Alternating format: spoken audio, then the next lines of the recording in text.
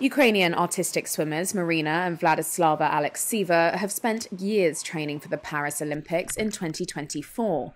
But their dreams hang in the balance after the government decided to block its athletes from competing in qualifiers if they include Russians.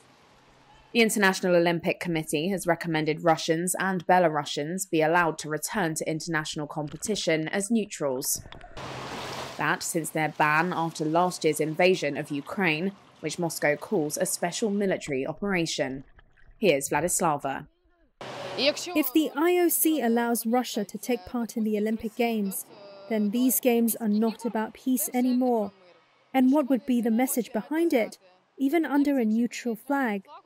They were under the neutral flag on the last Olympic Games, and it didn't change anything. They started a war. The IOC will make a separate decision on Russia's participation at next year's Games, but Ukraine has threatened to boycott the event if they're allowed to compete there. The 21-year-old twins were among thousands who fled the eastern city of Kharkiv last year after Russia launched its invasion of Ukraine. The pair won Olympic bronze in the team competition in Tokyo 2020 and had a successful 2022 in the pool.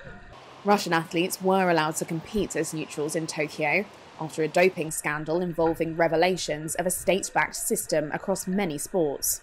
Despite the possibility of missing out on Paris, the twins have stuck to their rigorous training in Kyiv, but their approach has had to change since the war began.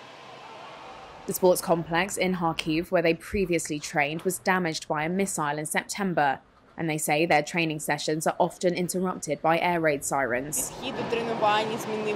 You're not as focused during the training as you used to be, Maryna says. When we face difficulties during the training, we understand that our warriors have it much harder.